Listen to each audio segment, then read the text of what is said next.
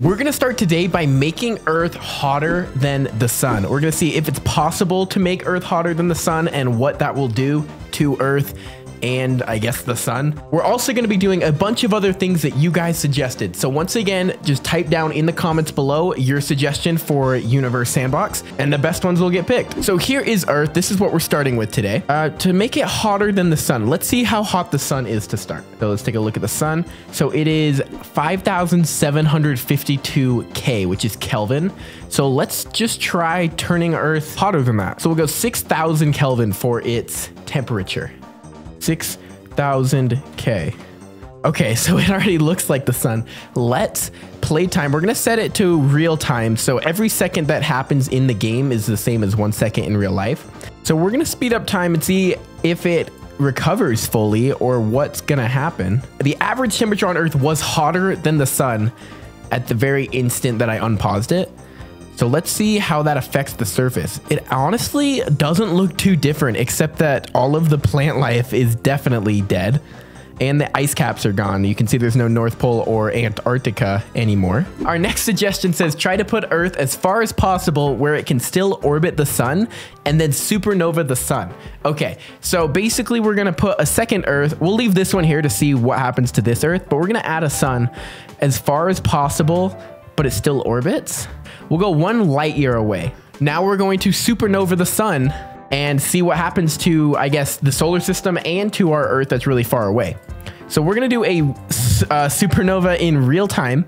So this is real time in the simulation. We're gonna go tools and then explode. And we should just click on the sun. Okay, so you can see the supernova started. So we're gonna have to speed it up because the sun is so far away that even if it did just randomly supernova, we wouldn't even know for 8 minutes because the sun is 8 light minutes away. So we're gonna speed up time now and it hit Mercury.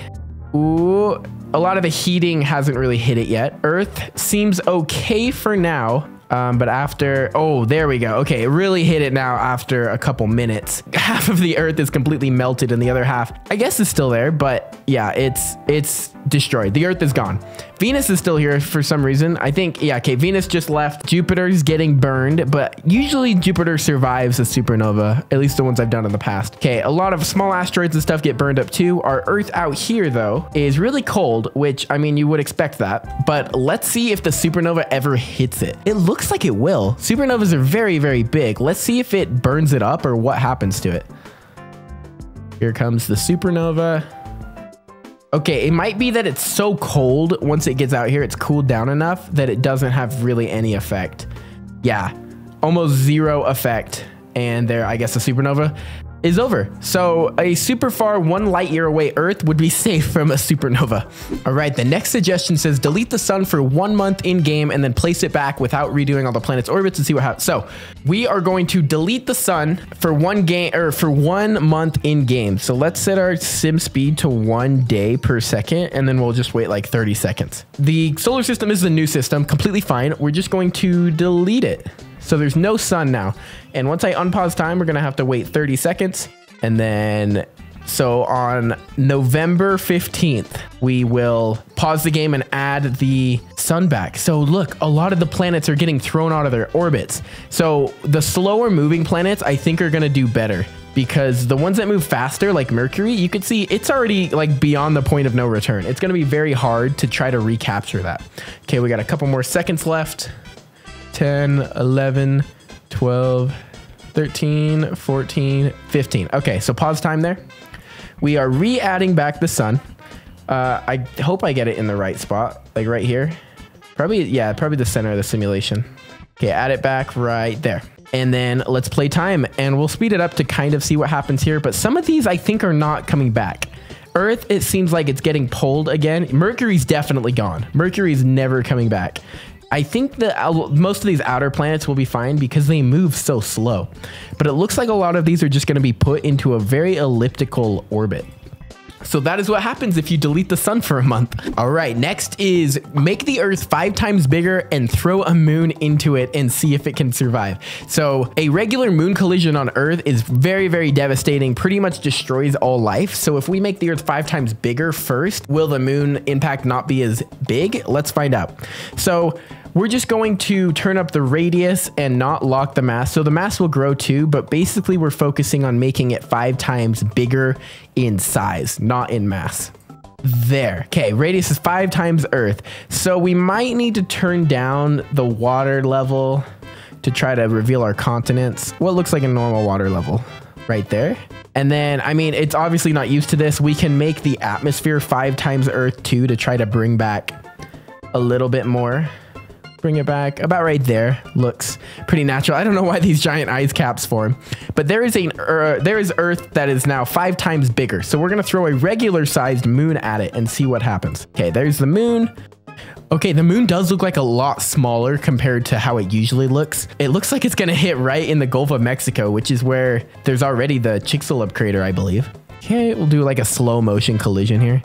There it goes. So obviously this is still going to be very bad. It's causing massive tsunamis. You can see the water spreading.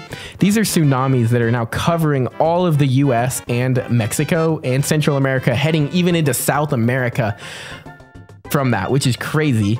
And then I guess you get flooded and then immediately get burned by the shockwave that travels across. So it looks like, is the shockwave still going to travel across the whole planet? No, it's like perfectly half. So if you're all the way on the opposite side, you might be okay. But then you have these fragments raining down from space, causing massive, massive explosions, bigger than any bomb we've ever set off. Like you saw that shockwave there. Almost no one is going to be safe from this collision. That is crazy. Okay, so it might have destroyed nearly all of humanity, but after years and years and years, does the Earth ever recover? It looks like we only have small land masses left. It like added water somehow. You have this little island and that is about it. Whoa. There's this too. And that is it. That's all the land. Crazy. All right, our next suggestion says make Stephenson 218 the smallest star and then collide it with the sun. Okay, so if you don't know, Stephenson 218 is the biggest star that has ever been discovered. So we're gonna grab it here. You can see the size compared to the solar system. It is absolutely massive. So while it's paused, I'm gonna set it out here. And to make this the smallest star, how big is the smallest star? It's like about the size of Saturn. We need it to stay a star though. That should make it a star. Okay, so it's a star there, lock it, and then we'll turn this radius down. So it's just really dense. So we need it like half of Jupiter, I guess. Okay, so now this is a really small star. It was Stephenson 218. So I'll show you, this is Saturn compared to our new star. That is how small it is, which is, I mean, it's still massive. Like compare that to the Earth, but that used to be Stephenson 218. So let's save this as small Stephenson 218. And we're going to throw that into the sun. Okay, here's the sun. Let's find our object. Okay, launch into the sun. Let's see what happens here. A tiny star going into the sun. Okay, here it goes. It's on its way. You can see all the different solar flares stuff. Here it goes, colliding.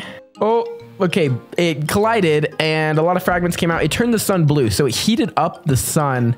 But I think the sun will just cool down. Oh no, it looks like the sun's shooting out matter. This might have disrupted the sun more than I thought it would. Oh, it launched the sun out of the solar system. It must have been going way fast. That is completely gonna destroy the system. Earth over here is now without a star. Whoa, wait, what happened to Earth? It like got, what? It like got hit with like a solar flare and it completely destroyed it, but somehow the vegetation is still here. What? How is the vegetation still intact? That is crazy. What do the other planets look like? What does Mars look like? They all got like shot by something and it like killed them. What happened? It like got super hot and almost burned, like charred all of the planets. And then now it's heading out and it's going so fast, it's not going to be able to bring anything with it. So it completely destroyed the solar system. I did not think that was going to happen. That was crazy. Thank you guys so much for watching this video. Once again, if you have suggestions for Universe Sandbox here, put them down in the comments below, or you can join my Discord server, discord.gg/spacechip. Subscribe if you haven't already, and I'll see you guys in the next video.